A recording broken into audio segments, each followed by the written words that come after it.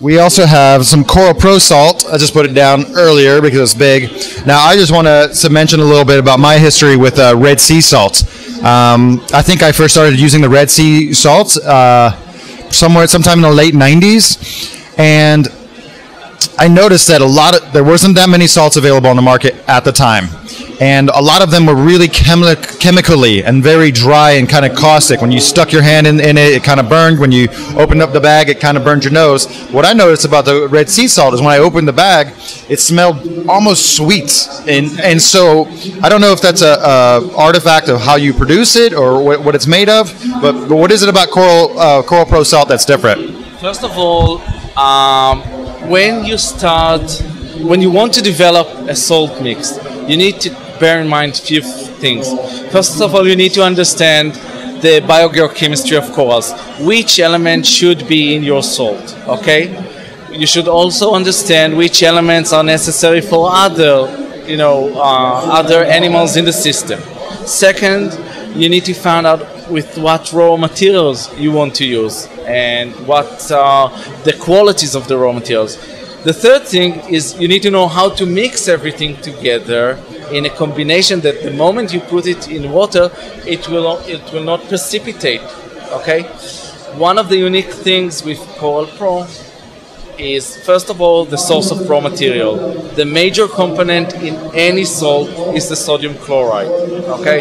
Our sodium chloride is harvested from the Red Sea. In a unique process that we develop, okay, we managed to find the exact point in the process of the sodium chloride production where we can keep all the trace element on the sodium chloride crystal in the direct proportion that they are found in the Red Sea water. So your tagline is the living reef harvested in every grain. What exactly does that mean? It means that in each grain of the salt, you will have the exact proportion of trace element, okay, that are found in the Red Sea. We also put other substances in the formulation, okay, like the calcium, the magnesium, potassium, and some of the minor and some trace element.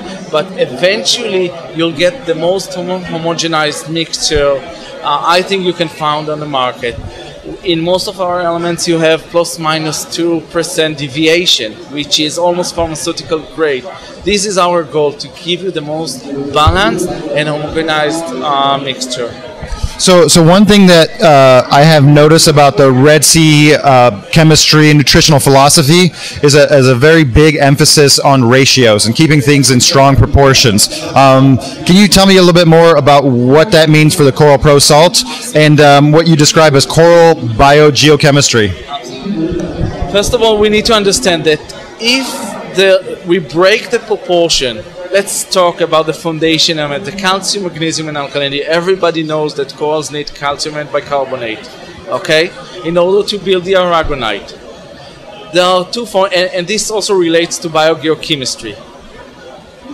When you take calcium and carbonate, there are two major forms in nature, calcite and aragonite, okay? In order for the corals to create, let's say, or to extract calcite, it is less energetic. Okay, the formation of calcite, it's very easy. It happens very rapidly when you increase the pH. In order to form I know what you're trying to say. Calcite is a little bit more of a precipitate, and aragonite is more of a crystal. Yes. And in order to create the formation of aragonite, you need the exact ratio of strontium and magnesium and barium to create the 3-dimension of aragonite crystal. Okay, if you don't keep this balance, probably the coral will secrete calcite. Okay, and then you'll see that your coral skeleton is very fragile. Okay. Second thing, you need to keep the proportion in order to keep alkalinity, high alkalinity. If you don't have enough magnesium, all bicarbonate and carbonate will precipitate together with the calcium, especially where you are close to saturation. So I dive a lot, and I see a lot of great reef tanks, and I have noticed that sometimes people grow corals really fast, but the shape is not right. They're missing the texture. Yes, you are technically growing the coral, but you're not really growing it naturally. It doesn't look great, and yeah, I'm all about the ratios to make sure the corals look good. You know, in the last few years, there's been an explosion of different reef salts available from just about every type of aquarium company. You know, I think it's just a matter of time before the dog food company comes out with some salt. So what is it about Choral Pro that is still different today? With so many salts coming out, what is unique about Choral Pro?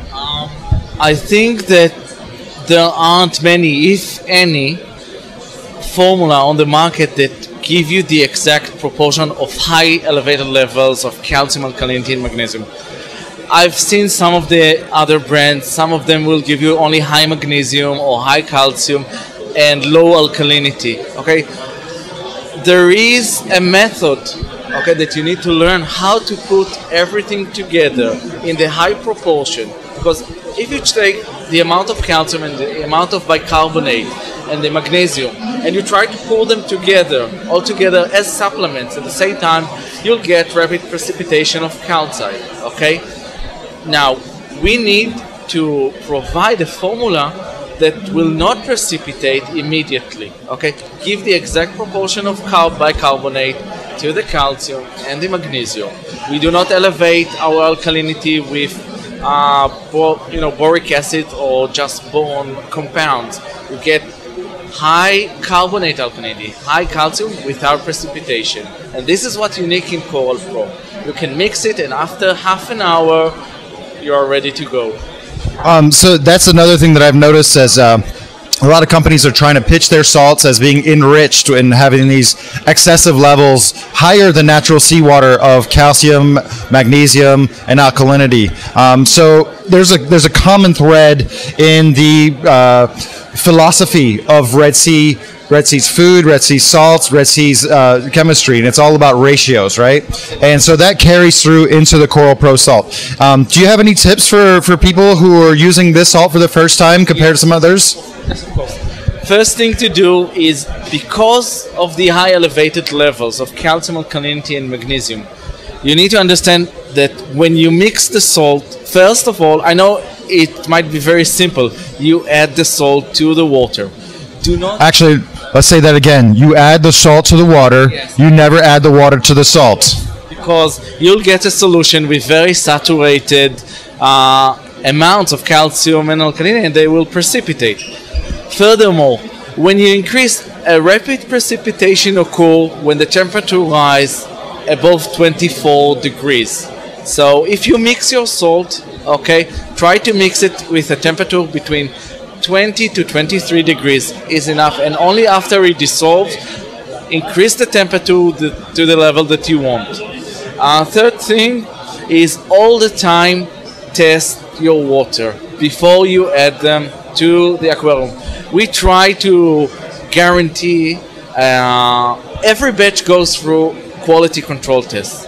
We do use the most sophisticated equipment like ICP and all the automatic titration, and every batch is measured at least twice before it's being released. But sometimes, due to the shipment, there is stratification of the salt. So first thing to do is shake a little bit the bucket, okay? The second thing is, after you mix it, measure the salinity precisely. Use a good refractometer or conductivity meter. It is very important. So since the dawn of seawater mixes, since the early days of instant ocean, consistency and homogeneous mixes has been the name of the game. It is possible to get all of the elements into one bucket or one bag, but through transport, they will settle out with the coarse materials on top and the fine materials on the bottom. So if you're only mixing a part of a batch, you really want to mix up your bag, mix up your bucket before you add it to your vat. Yes, but I'm not saying that you'll have all the calcium in the top and the magnesium at the bottom. You might have slightly higher differentiation, up to, let's say, 3 to 4%, and not the 2% that we guarantee. Okay, just to make things clear. Okay, I think you're splitting hairs, but that's because you're a scientist. But the other really important point I want to bring out is that when it comes to keeping corals in an aquarium, marine life in an aquarium, the three most important things are water, salinity, and temperature. But salinity and temperature are the most overlooked parameters of our aquariums, and especially when it comes to salinity. A lot of people measure salinity by measuring specific gravity, which gets them into trouble. A lot of people will think they've mixed up their salt mix to a certain salinity, find that the salt is low, add extra salt, but in fact, they just didn't have enough salt mix to reach that proper salinity. And you guys have a really good refractometer in the market. I think it's the only one developed for seawater use in aquariums at a tropical temperature. Is that correct? Yes. What we worked a lot is to find the proper refraction index for seawater, okay, and not the brine or sodium chloride. So just to recap, most refractometers are made for brine, which is a mixture of purely sodium chloride. It doesn't include anything else. So seawater and saltwater are not the same thing. And this is really important when it comes to testing our water. Yes. And what we worked on is, first of all, we have the Red Sea near our facility. So I have the vast amount of water to test.